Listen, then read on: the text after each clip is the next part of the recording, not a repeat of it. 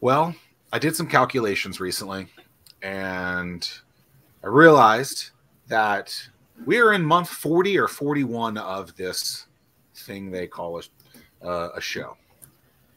I think. Wow. It's a lot.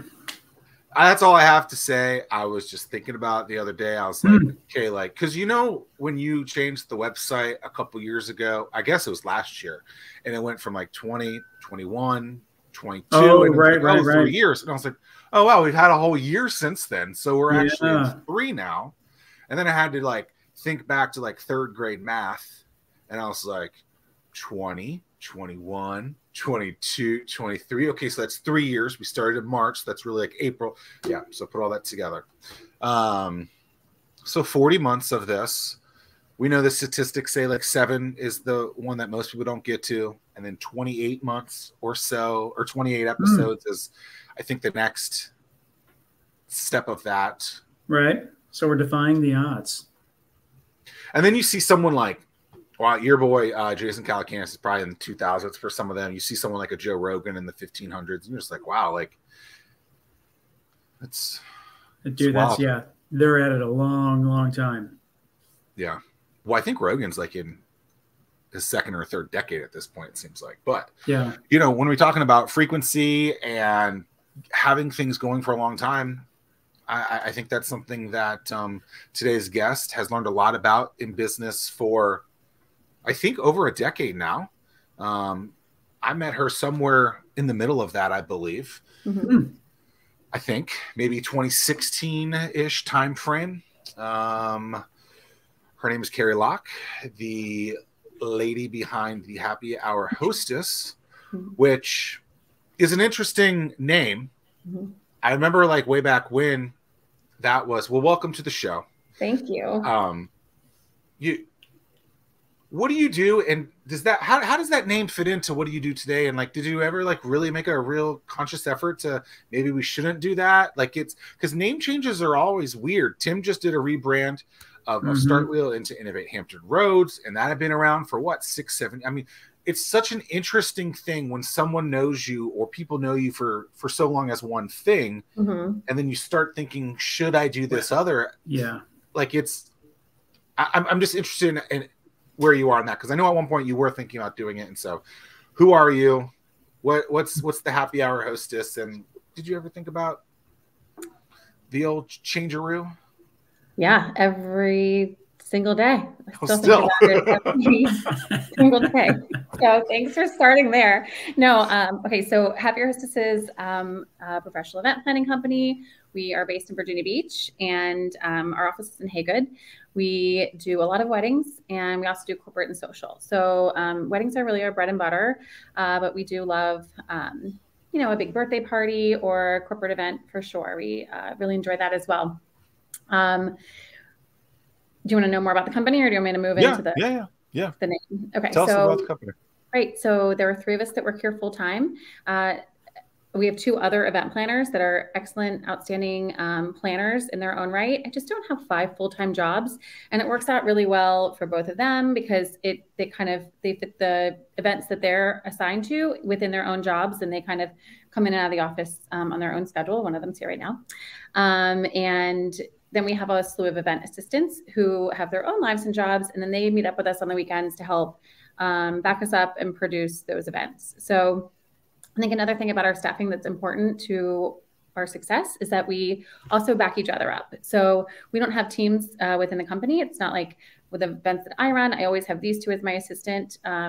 The girls who work here full time are frequently with me. I back people up. We all back people up so that we keep our SEAM standards super high, and there can't be like a space for bad habits that falls into it. So as a company, we are like obsessed with what I always call event excellence. And that's kind of our mantra behind the scenes. But event excellence to us doesn't necessarily mean that like every event is ready for Vogue magazine, right? Like it's not necessarily about the actual design and decor being amazing, even though we're really into that. It's just about the way that you experience working with us should feel good to you. Like, we should know how to talk intelligently about budgets and flow and production. And we should know how to make your event design better than it would have if we weren't in there. We should be great at communication. This is a service-based business. We take that super seriously. We try to really stay up on top of our turnaround times and communication. And just the way that we take care of our clients and the other vendors is just, it all like sort of wraps into what we're trying to do here. So I don't know. I could keep going for another hour if you want to just let me talk about Happy Hour Hostess, but I feel like that's probably not how you want this podcast to go. No, I was going to circle back around about the whole branding aspect. And it's one of those things that you never know how everyone, you try so hard to get established that brand, and then you never know how much that brand is stuck until you actually rebrand. And then everyone knows you for what you want them to forget about you. So if you decide to rebrand, just keep that in mind. Yeah. It's really, you know, what's interesting as you guys were saying this, I didn't even think about it. You know, when we first started, when I first started the whole Hatch Norfolk, it wasn't Hatch, it was Hatch Norfolk. And so it would tick me off all the time because people were like, you're just so focused on Norfolk. And I was like, no, I'm not. It just happened to be the domain that was available. So that's when I bought, because I wasn't spending $15,000 on hatch.com. It might have even been more than that. And then we finally moved over to start with Hatch, which wasn't really a brand change. It was more of a URL change. But like, man, it like people, you're right, Tim, people tie you into that stuff. And it's very annoying when it's just like, yo, this is totally not what we are. But I'm glad you think that. Zack is Triple H. Is that a wrestler? Yeah. Oh my God. Yeah. I didn't know that until I met Zack years ago. What's Triple H? Why would you know that? What, like? Because Happy Hour Hostess is HHH. Oh, yes. Well, you have someone that's more famous than you. I apologize. I know. Well, I also have to say that, Zack, do you remember the first conversation you and I ever had? Because I do. When you tell me, I probably will. Okay, this is how it went. Zack, hi. I'm sure there was some Netflix question involved, right? But then it was, what do you do? Me, I'm a wedding planner. Zack says, I hate weddings. Period. Stop talking. That does not sound like Zack at all. His exact feedback. I hate weddings. I was probably planning mine at the time. That's why I said it, which is funny because I didn't plan a damn thing about my wedding. My wife did. And I'm not forcing you into wedding. Like, that is so if you ask the groom how much they are involved with wedding planning, I learned over the weekend that the answer should be 30%. Because no one is going to argue against 30%. So Zack, you probably helped 30%. Who made up that number? That's funny. I wonder where that came from. 30 seems very high. Well, but 30, it's like high enough that no one's going to argue that you did less, but it's still enough that to say that you contribute. I heard it on a podcast, on the All In podcast over the weekend. Okay. I'll put that in my docs. We expect 30% of grooms. No, we never force grooms into anything. If they don't want to be a part of it, I think it's fine. I just need them at the last meeting so we all are on the same page. Well, thank you for bringing up my Netflix question. You know, I always appreciate people remembering that. That's always good. In that kind of vertical, what's your favorite wedding-related TV show? Oh, I love Indian matchmaking. 4 Weddings. I used to have to watch that. Marriage. There's your 30. There's your 30. Your 30%, Tim. I had to watch wedding TV shows way back. 4 Weddings is terrible. That's probably why you hate weddings. That is not a good show. See, yeah. There we go. So do you consider like the trash TV about weddings as wedding TV? Like, oh, I got married at first sight. Like, I just don't know. Like, they put you guys in such a bad like situation in that. Like, oh, I'm so sorry. I don't know. I've never seen any of them. Please don't ever start. Yeah. It's like Succession or nothing for me. That's like my only show right now. Have you finished? No. I'm like halfway through season 4. I'll get there. Well, you're almost done then. Yeah. Okay. So I didn't really address the name. Do you want me to do it? Do you want me to talk about the name? No, I mean, not unless you really want to, but it was just really more the fact of you'll never know how much your brand has been established until you change your brand. But like, in what way are you saying that? Are you saying that as like a warning or like an opening up of what it could be on the other side? You know what I mean? Is this no, I guess like more. Yeah, no, more is a warning. It's goofy. Yeah. I would envision, just from the outside world, it may be holding you back a little bit when someone sees it, right? And I'm sure that's a conversation that we've had in the past, right? Right. Where it's just like, okay, like she does some happy hours, whatever, but like, what would that brand to, whatever events, Carrie's events, Right. yeah. And so like, it's just, but then you don't want to be just weddings, because then the corporate stuff so maybe it doesn't matter. I mean, but obviously you are over 10 years old now, right? 10. We turned 10 in March. Yes. Yeah, that's what I thought. Thanks. So I mean, there's 10 years of branding behind that. Right. But there's a huge brand switcheroo, rebrand right now with Twitter and X. And so you could make the argument that that when companies do that, there's people talking about it. So it's not necessarily a bad thing. But how long and how many, what's the over under a number of years it's going to take someone to no longer reference tweeting versus Xing? Is that what they're calling it? Xing? Maxing this? Yeah. I mean, that's like the soft answer. I mean, I don't know if there's been anything official, but I mean, people that will last for years. I hope it becomes Xeroxing. I prefer Xeroxing. I'm going to Xerox. This is my Xerox. Perhaps. Tim's like that's a different company. Branding plan in my head that I'm hoping to kind of get my head and feet underneath of, which is, I think what we need to do at this point is not leave Happy Hour Hostess, but split the brand. So Happy Hour Hostess does have a reputation that I'm really proud of, and all of my team is really proud of in this market. And it's impossible to say that it hasn't held us back, but I am pleased with how far it's taken us, if that makes sense. I think that where it might stop us is getting out of this market where no one has been warmed up to the name at this point. So I think that as we expand Happy Hour Hostess and grow into even a more luxury and ultra luxury space, I'm going to probably split the brand into a secondary brand that will be able to handle a destination ultra luxury client, and leave Happy Hour Hostess here to continue to serve the local and regional market in a really excellent way. And I think that's right now what I am aiming to do. Well, that's because you've been out there hitting the pavement, letting people know who you are over all these years, doing all those hundreds of events, thousands of events, probably. Yeah, that makes sense. I don't know. What do you think about that? You guys are good at this. I think that makes a lot of sense. Yeah.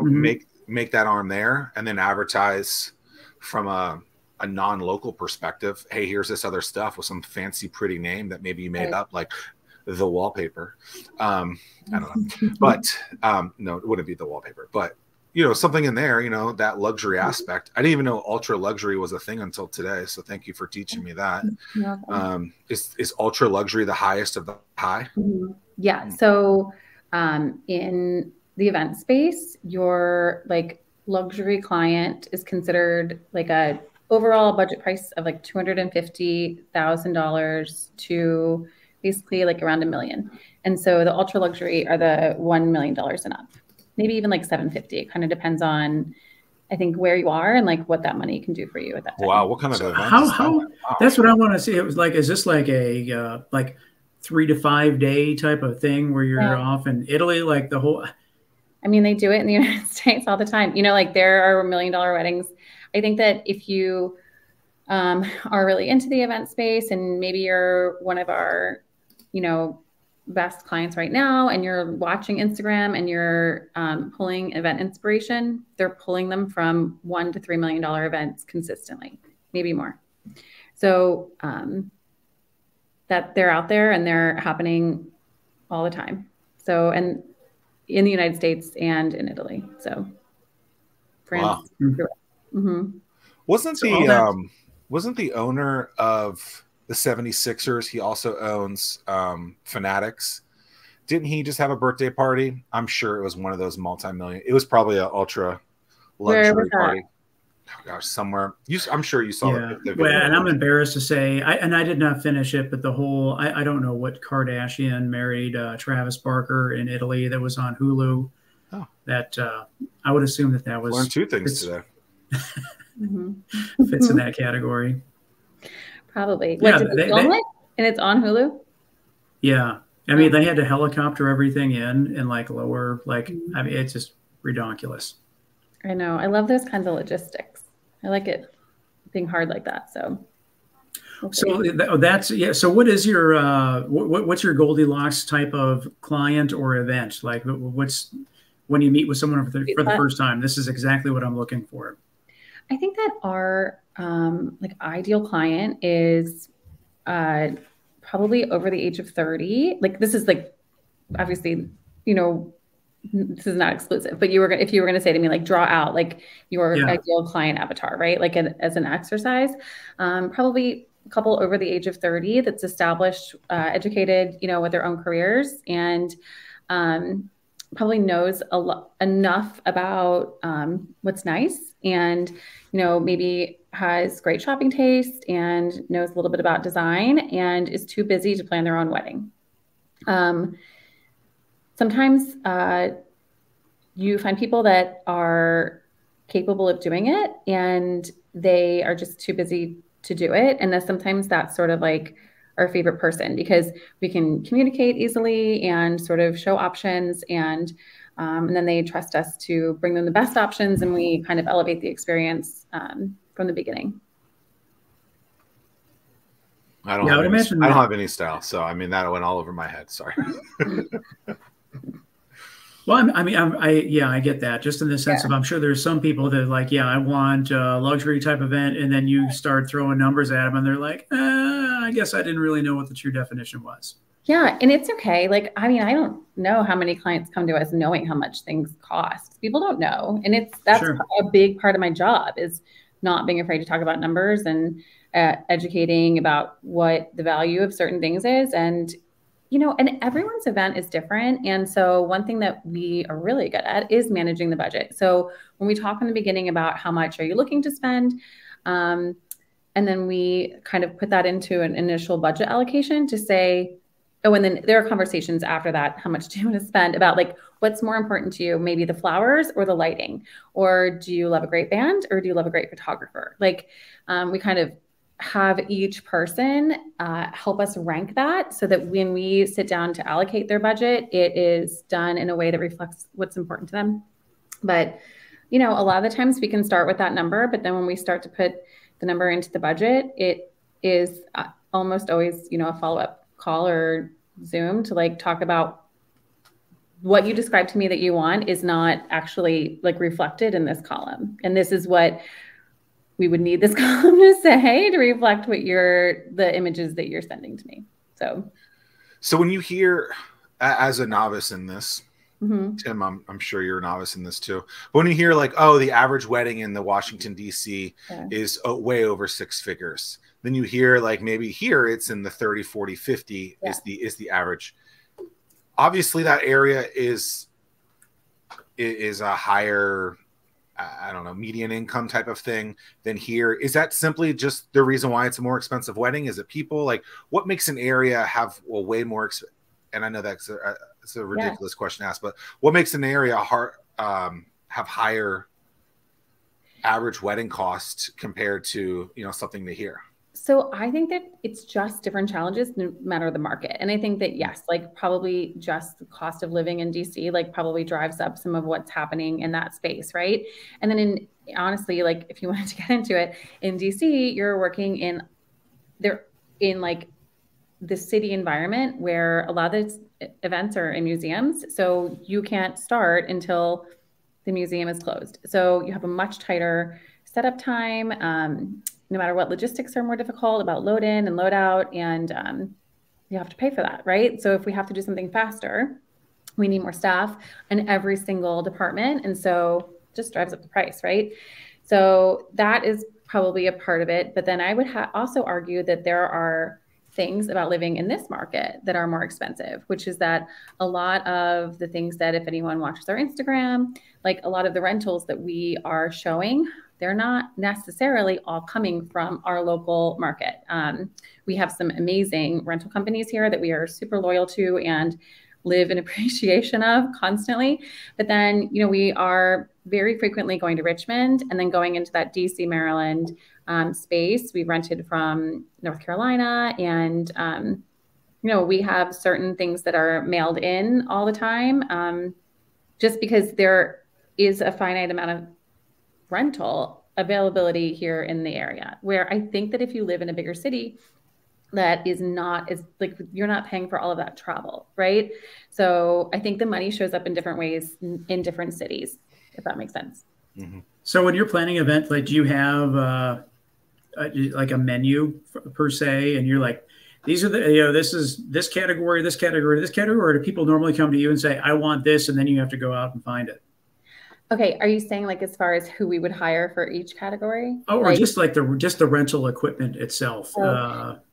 No, not the answer to like the menu question is essentially no. So if we are doing like a private estate wedding, let's just say in a Richmond suburb, right? Or even here in Virginia Beach or Norfolk, you have to start with the logistics. So obviously like that just depends on a site visit and feasibility site visit to see like, where can we put the tents, and, you know, can we stake in this ground? Or are we starting to get into where like the underground, you know, power cables are, and, you know, where can we put the restrooms? And it all just starts with logistics, and then that sort of feeds where we can go from there. But a lot of these events are all just individual. I mean, it was, that was one of the things that like when we were at Something in the Water, I was just amazed at just the logistics behind trying to have all that work. I mean, it was just amazing to think about.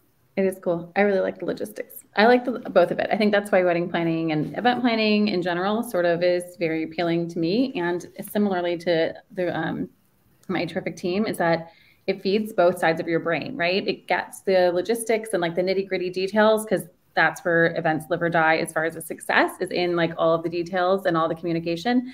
But then getting that elevated event design and creativity and having that be the other part of our job is just really very fulfilling, if that makes sense. And then add on top of it, the client relationships are very special, and getting to support people on the most amazing event days of their life. Like, I mean, it's just the best job in the world. We really like live in gratitude for getting to do it. So I've been to a couple events that you put on. Mm-hmm. I can think of two. I'll talk about one. Was a friend's wedding that I went Mm-hmm. to. You were the I don't want to say her name, because you never know how people want, you know, their Mm-hmm. but you know who I'm talking about. I know what you're talking about. And I was very impressed, because I feel like I've been to a wedding at that place before and it was trash, and what you had done was a lot different, and the logistics aspect was very like communicated well. Mm-hmm. It flowed well. Like you was like, oh, go here, go there. Oh, there's a little bit of a bottleneck here. You guys should go over here. There's a full other thing. And like you were really coordinating with that. And I was like, oh, that's cool. Like now I get why, you know, weddings don't have to suck. Great. Like I think. Thank you, Zack. Thank you. So I think that what you just said is a huge part of why, as a company, we've been successful. It's because we've all been to bad events, right? Like we've all been to, and not just weddings, but maybe it's your like corporate Christmas party, and they put you on the boat and you hate half the people there, and you just want to get off the boat, but you can't because you're like down the river, right? Like there are a lot of things that can make an event feel bad, and we really try to focus on what those are and address them. So hospitality is super important to us in the way that we approach on-site event production and the way that it feels. So our event assistants, when they arrive, their job is set up and details and making sure everything is perfect. But obviously that is all done before the guests arrive. And then their job description literally changes to be forward facing towards the guests. So like if you can picture just arriving to any event space, sometimes that just arrival has a feeling of nervousness, because where am I going? And am I wearing the right thing? You know, like all of those things that start to make you feel nervous. So instead of a sign, we like to put, you know, a lovely girl in a black dress out front to say, hi, right this way, you know, ceremony is right in this direction. And I think it answers questions before they can be asked. I think it makes people feel really warm and welcomed, and kind of just immediately eases those initial like questions of like, where should I be and where am I going?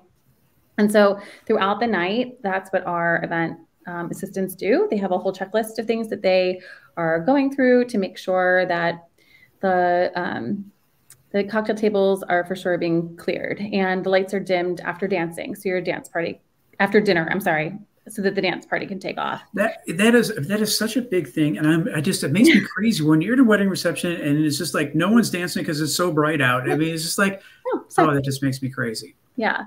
So is that why people don't dance at parties? Because of the lights? Turn them down, babe. Turn them down. What? Yeah. Wow.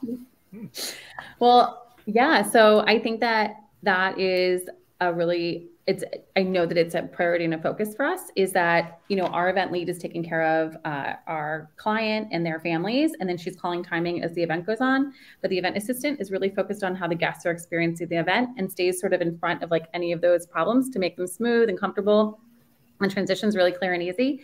And then that's how we constantly get referral business, is because those people are guests at the event, and then they call us later because they've experienced what it feels like to be at one of our weddings or our events. And it has really helped us grow and has been really the basis of how we've built the business throughout the years. Do you remember your first client, or you're like one of your first clients? First wedding or first like Happy Hour Hostess client? Because it was a couple years before I got a wedding. But yes, I remember both. Okay, so then what made you get into weddings then, and what was your first client then? Like, what made you realize that, oh, maybe I should do this? Well, and that was one of my questions as well. Like, have you always been like a checklist type of person that like, that's just how your brain is, and you knew that event planning was going to be your path? Okay, so I went to school for psychology, and I wanted to be a psychologist, and my dad was like, you're going to work in a restaurant. And I was like, I'm going to be a psychologist. And then I didn't want to go to grad school at the time. I just wasn't ready to like immediately go to grad school. So I worked in a restaurant. Did you live here? Yeah, I lived in DC. I lived in DC. You did? Oh, okay. Yeah. So anyway, so I happened to really enjoy that job, and I moved into management. But like during the time that I worked there, that company didn't do a lot of events, but what they did do were super private, like in-home, because they weren't a catering company. They were like a nice restaurant. So it would be like this chef would fly down from Boston, and there was a person in like a PR position in DC, and I would talk myself into all of these. So we would go to somebody's beautiful house in Georgetown, and these two people from this company taught me so much about hospitality. And I really fell in love with that. And that was sort of the beginning of the journey for me. And then I did end up burning out in that restaurant. It's tough. That's a tough job. And so I tried to get like a normal business job. I worked 9 to 5 for like 2 years before I met my husband. And he took me away with the Navy to Guam for a couple of years. But eventually we came back, and I had a couple kids, and then this is really the whole story. I don't know if you need the whole story, but now we're living in Virginia Beach, and my kids were in preschool a couple days a week, and I was anxious to go back to work. Gary was a helicopter pilot, and he was in a deployment cycle at that same time. So it was hard for me to get a full-time job and really go back to work full-time. So I just said, it's fine. I am ready to start Happy Hour Hostess, and we're going to start it now and just grow it as the kids grow and see, you know, how it works. And then it worked. So 10 years later, you know, flash forward, we're a professional event planning company, and it's all working. It's working. So that was awesome. How it started. And then this is the fun story. So the day that I like launched the company, because in 2013, you could launch a company by putting up a Facebook page, right? And so, right? Good. Yeah. So here's me. I like have this Facebook page, and I put it out, and then I felt like sick, like refreshing. You just feel like vulnerable, and and then obviously my cell phone number's on there, and it was the same day later in the afternoon. I remember it so clearly. Gary was home early from work for some reason, and my phone rang, and I answered it like, hello, like it's going to be my mom or something, right? And this woman says, hi, is this the Happy Hour Hostess? And I was like, this is the Happy Hour Hostess. And she said, hi, I saw your website, and like, it's just a Facebook page at this point, right? And I am hosting a baby shower this Saturday, and I sent out the invitations, but I haven't been feeling very well, and I just really need help pulling it together between now and Saturday. And within an hour, I was over at her house for a consultation, and I had my first actual event 5 days later. So look at that. Facebook making the, without Facebook, I mean, you have nothing. That's a cool story though. Yeah, that was cool. Wow. It was just like a weird validation, I think, that like, hey, maybe it could work. So that's when being on Facebook was still fun. Yeah, right. You mentioned restaurants and hating that aspect of it. Tim, you never worked in a restaurant, right? I can't remember. That was my first job growing up as a kid. Yeah. Okay. I love it. I started as a dishwasher, but then, yeah. Oh, the worst. Mm-hmm. But you did not, towards the end, Carrie, you were like over it. You didn't want to, you burned out. It was just hard as management. I was young. I was 24 years old, 23, 24, working around the clock. I didn't have enough of a life. Like it just was not, it wasn't a good match for, I'd had enough. So what's the difference between a restaurant and what you're doing now in hospitality? And how do you look at those things as different? I think that there's, I think I have a much bigger passion for what I'm doing now, maybe than what I was doing then. This is going to sound dumb, but I think we all have these like breaking point moments. And I think I knew that there was just this moment where it was like the third time French fries had come back cold. And the third time I had to like walk under the line and be like, the French fries are cold. And I was like, I can't do this anymore. Like I need to be in a space where I have a little bit more control over how, I don't know. It's nice to own the company and have say in the direction that we go in and who works here, and be really passionate about the people that do this work here in this office every day are all so smart, and I couldn't do it without them for sure. So I don't know, did that answer the question? Yeah, it does for me. And I'm curious, you being so detail oriented, mm-hmm. what platform do you use for task management, project management? Yeah. Good. Okay. So, client facing, we are really into Google Drive. We have Google Drive and folders and all kinds of things that live in our shared client Google Drive. Behind the scenes in our office is Trello. So we have a Trello board for every single client with tasking and in-office communication, and that keeps us straight. Those are our two main like task-oriented platforms. We tried Asana. What do you use? Do you guys use any of those? I think you use Notion. Don't you use Notion? I use Notion. Yeah, we're big on Notion. Yeah. We tried Asana. I think sometimes it's good to like try a different one, because that one we just weren't using as much. And one of the girls here was like, I did some research. We're going to try this switch, and it worked really well. So. Yeah, we use Trello for a little while as well, Mm-hmm. and we do if certain clients use that, then we'll use it as well. But Mm-hmm. Notion is my go-to. But because you definitely have to do something there. Especially events like what you're working with. That is just so many. Mm-hmm. It's a lot of details and a lot of moving parts.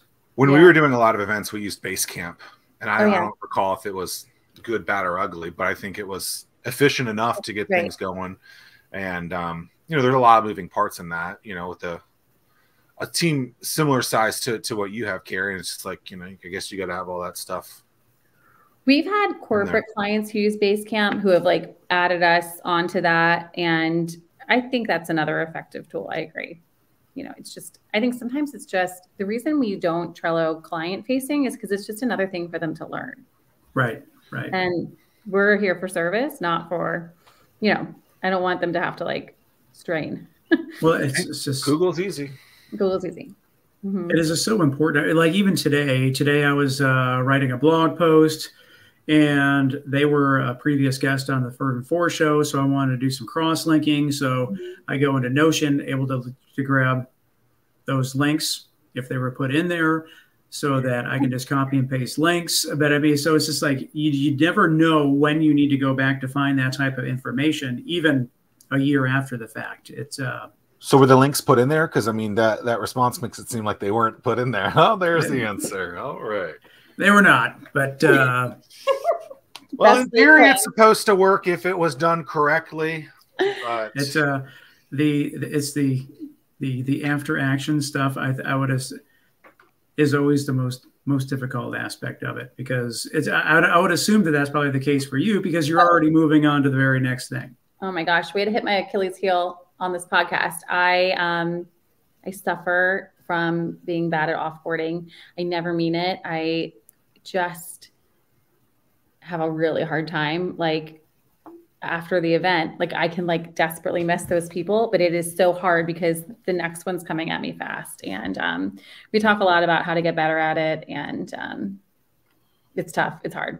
Yeah. Yeah. Because that's one of the things that from a team standpoint that we talk about a lot is reducing the number of dependencies, so that when one thing, just like we were talking about with branding, you change the branding and you got to change the website. You have to change the letterhead. You have to change your social media. You have to change. There's all these changes that it's a domino effect. So it's like, I always try to think about how do we do things in a way that reduces the number of dependencies so that you don't miss things later down the road. It's really, really complicated. How long did your rebrand take you, Tim? Well, we're still going through it right now. So we haven't even updated the website yet. And it's one of those things where like coming up, just like the logo aspect of it is just so painful for me because it's just. That's 2.5 months, right? Everything has already been done before. I mean, it's just like, so to come up with something unique and original is just like, it's not possible. Whereas, gosh, I think that it's great from your standpoint. I think that people are like trained in their brain, like, hey, I saw this wedding and I want to do exactly that. And it's okay. It's like, people are encouraged to do that and get ideas. And I'm sure that you probably spend more time on Pinterest than anybody, just looking at different. We don't spend any time on Pinterest. It's like the only time we're on Pinterest is if somebody sends us their Pinterest board. Yeah, and that's what I meant. I'm sure that people are sending you Pinterest boards like crazy, that this is what I want. Yeah. Good old Pinterest. That's where I found my engagement ring, because my wife had put it on there, and I took it to Chris Lyons from Adele Diamond, and I said, "This is it." And he said, "All right, well, we're gonna have to make it." And I said, "All right, I guess you're gonna have to." Ooh, March 2020 hits and the world ends. You're in a trajectory that's going great. Things are going well. Packed houses, a lot of weddings on the calendar, and then every single political person in the world, medical professional, says you can't see anyone. Yeah. How, like, when you first heard that, what were the thoughts? Like, was it like just like this deep loss? How did you get through it? Like, what? Because you're smiling today, and it's we July made it. of 2023. We're live. Yeah. The company, at least. Okay, so it was just busy. It is really what it was for us, because we care so much about the people and the success of their events, that what we were dealing with was an enormous amount of emotion.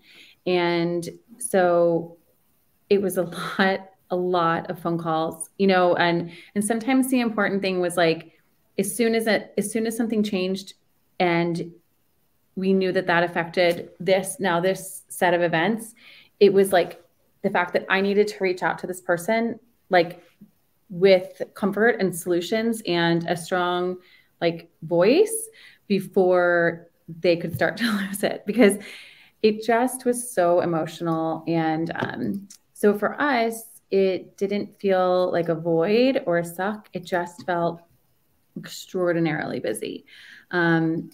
Just a lot more like hand holding, and then change this and change it all again and communicate it all again. So in those immediate days, those first days, just like anything else in business, like we just immediately tried to streamline as much as we could. We created templates for communication logs for, event and parameters, and which vendors we've talked to, what days they're available, as we're moving things, and we're reading contracts. And it was just mitigating and communicating. And it's only supposed to be 2 weeks to start, a couple weeks. I don't know how they ever came up with that number, but I don't know, but that was so smart on your part to utilize that time to establish those procedures and steps. Yeah. So I don't know, we got through it. It was really hard. And I don't know, we learned a lot. There was obviously some downtime even for us in the middle there, where I was able to work on the business instead of in the business, or like sometimes I get that wrong, the on and in, but you know what I mean? Right. Right. And so I think you said it right. Okay. Work on the business, not in the business. Right. Exactly. So, there's a real beauty in that. And, I think I made some progress as far as the company itself and, cleaning some things up that probably it was time for a review of. So that was great. I also happened to book some outstanding clients, like full service clients at that time. So, we plan a year out. So nobody was expecting us to be talking about it in a year. So we were still doing some outstanding event planning in real time for future events, if that makes sense. So yeah. So you bring up a really interesting point. I'm sorry, you go ahead and finish. I'll remember. No, that's okay. I mean, I just think sometimes people thought like everything came to a total halt. It just never really did, because we planned future, right? So it did, as far as like what I'm doing this Saturday, what I'm doing next Saturday. And like, that was a messy mess, but like there were a lot of things that stayed on track at the same time. Yeah. I'm curious, just in the sense of like what you do is that it's very like once in a lifetime kind of thing, or just it doesn't happen very often.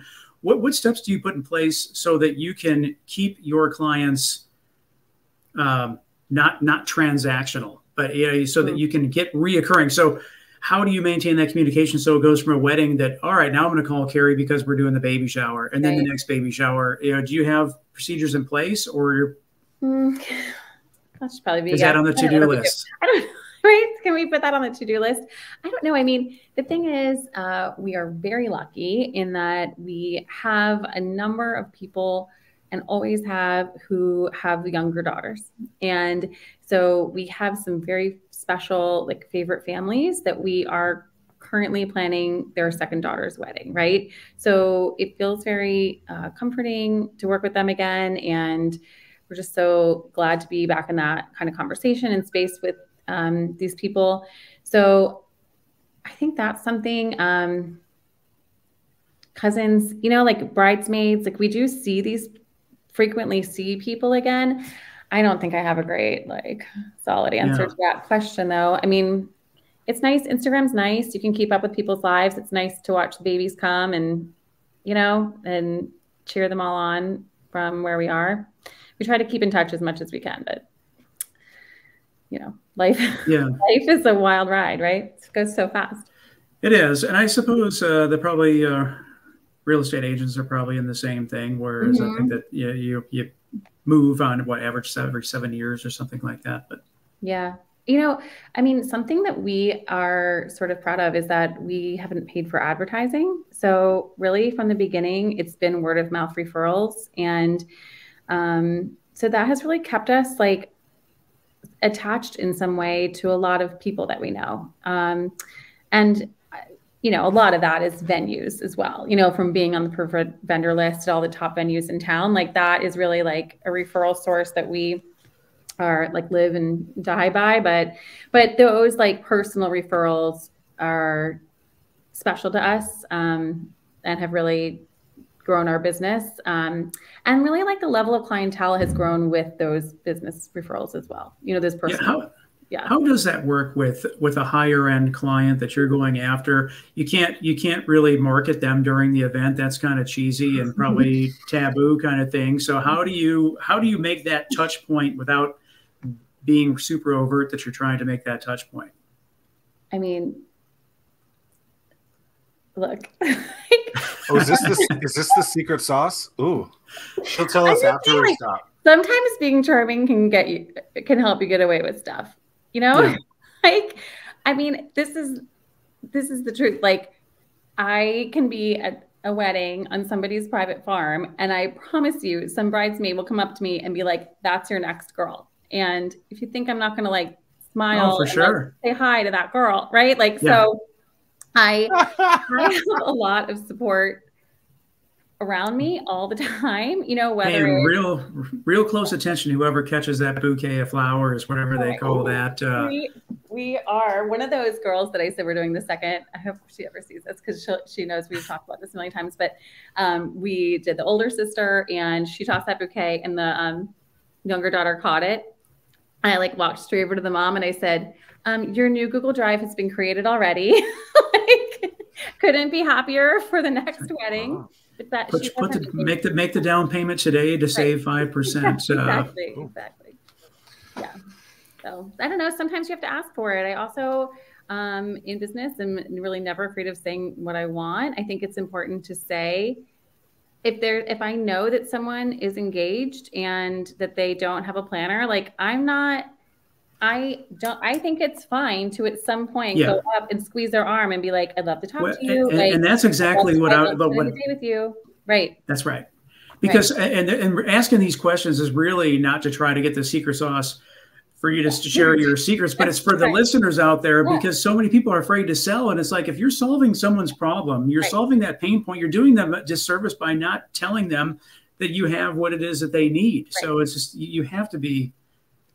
Well, it's like you got to listen, right, and hear what someone's saying. Yeah, I was at lunch with someone yesterday, and something came up that was clearly a problem, and I was like, "Well, how do you anticipate solving that?"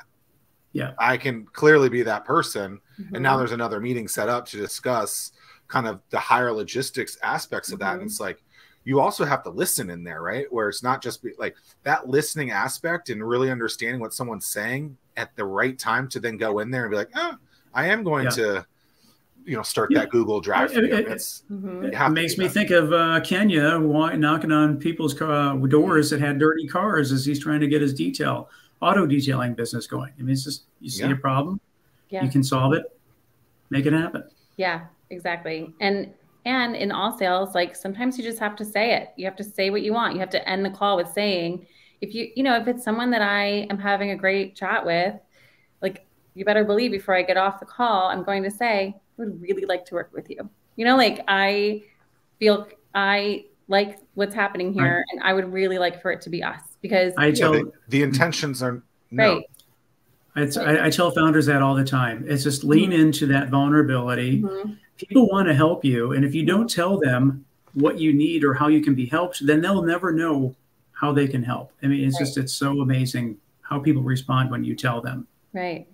Yeah. So for the first significant amount of the business, 60, 70, maybe even 80% of the business, you work from home. Oh yeah, we did. My house, multiple people, lots of people. Yeah, in and out. Yeah. I remember hearing the stories.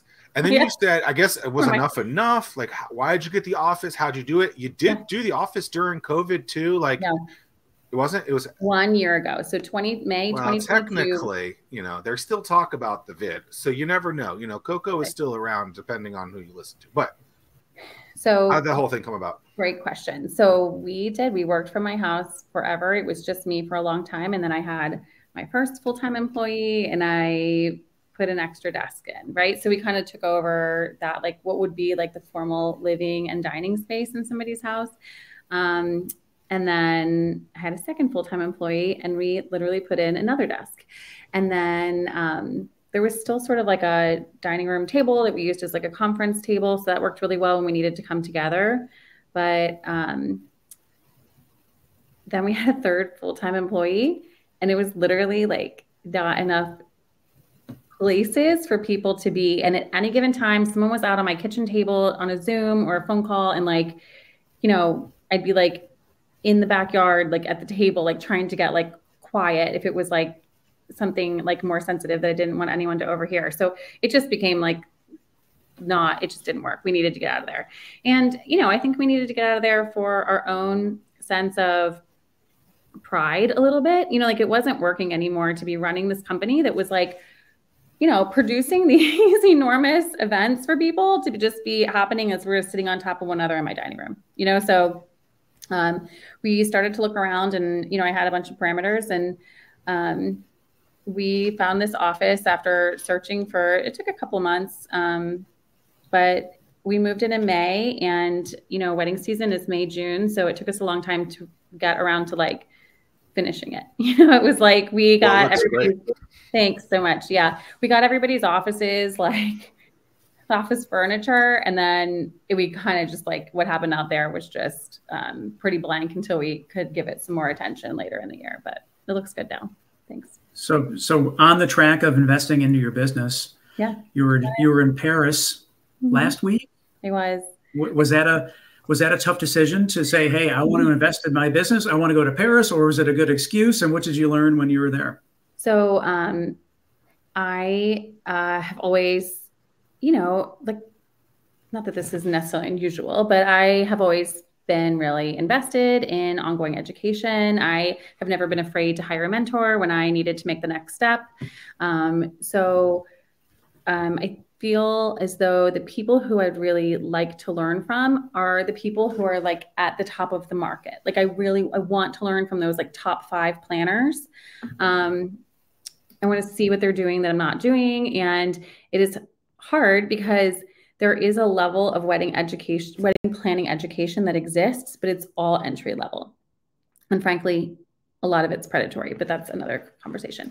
But there is not really an advanced, like how to get your business from here to here in this luxury event market. That doesn't like exist necessarily, or it didn't until like somebody actually did do it just recently. But so there is a conference for luxury event planners, and it is expensive and it's amazing and it's a full investment. And I kind of threw it in like, this is where I need to be. And I have conversations with a good friend who also attends that it is important to be in the room, like be in the room with those people, be a part of the conversation, be listening, obviously a lot more than you're ever talking, but just to be seen and heard and pick up those nuggets like as they come. And it's been really, has had a period of a lot of growth for me since I started going. And the last one was just last week in Paris, and it was terrific. I learned so much.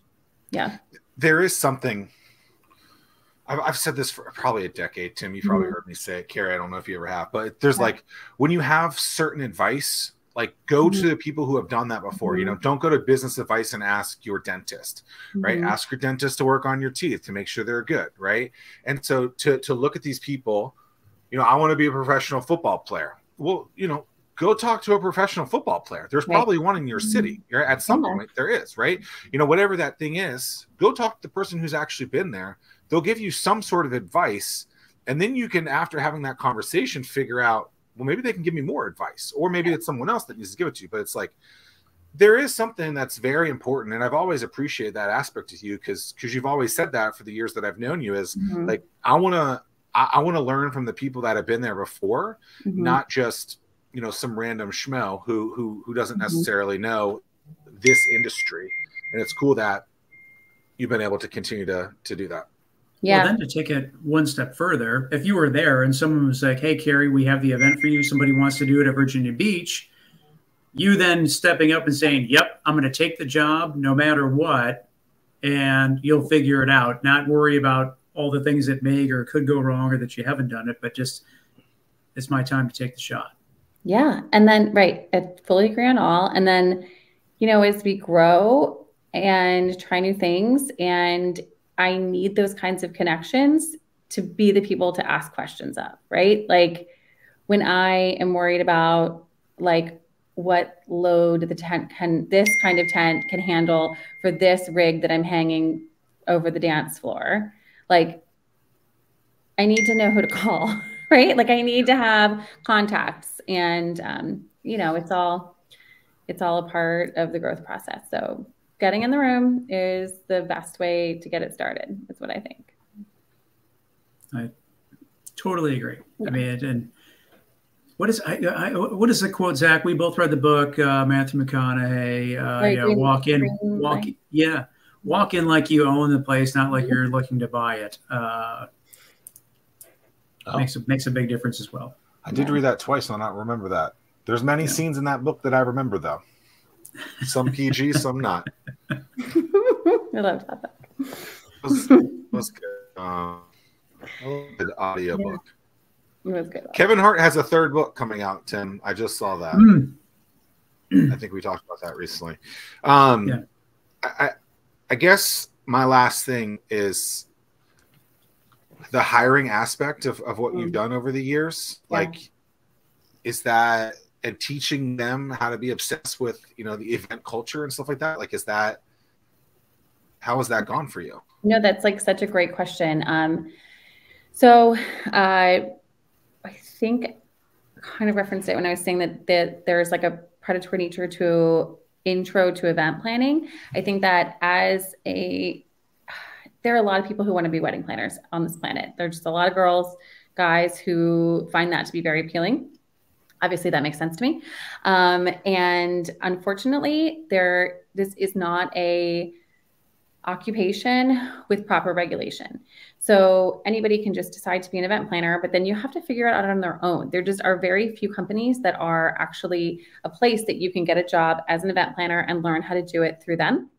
So hiring and creating jobs has always been like another really important like aspect of this company to me.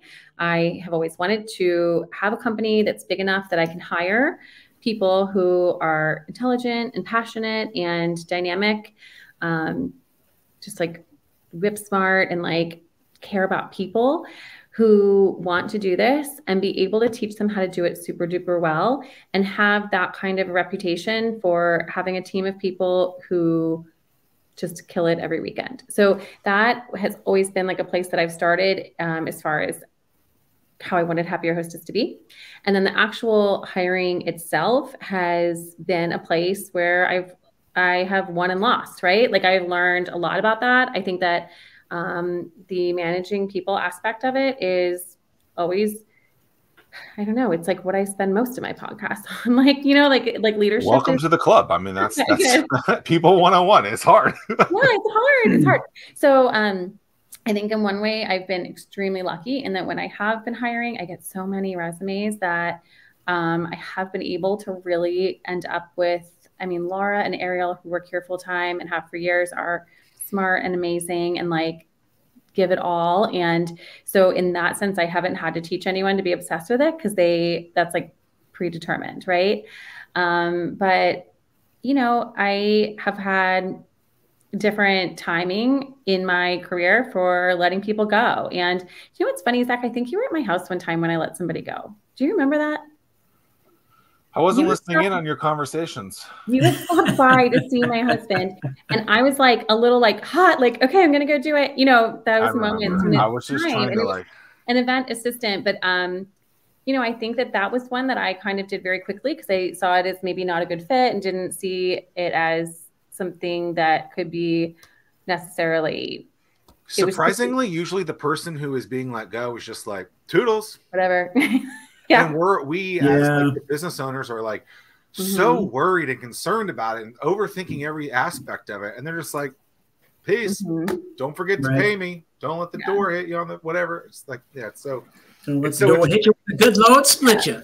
That one was good. And I've had other people that I've probably kept around longer than, you know, just to like out of loyalty. And I don't know, I've learned a lot, you know, and you got to just do it.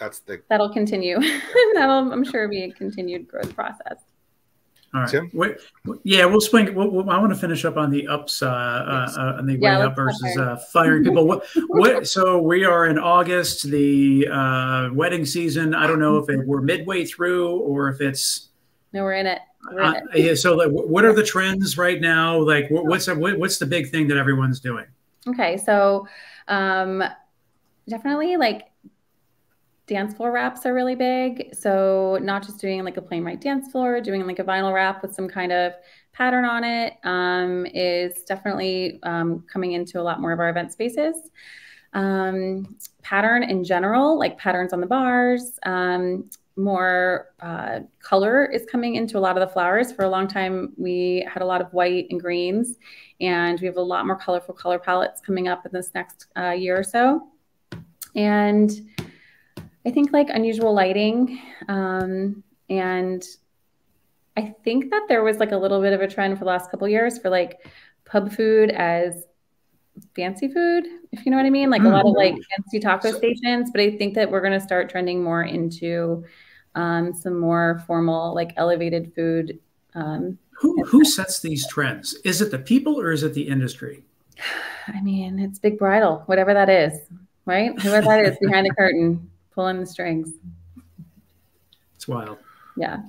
Well, Carrie, we appreciate your time. It's been absolutely wonderful learning about the journey, relearning about the journey, walking through some of it with you. And we appreciate your time. You guys can check Carrie and the Happy Hour Hostess out at happyhourhostess.com. Thanks to both of you, Tim, Zach. I super appreciate you having me, and love everything that you guys do. You do a lot for the community and you know, to spread support. And I just am really grateful to be here. So thank you. Thank you. Okay. We did it.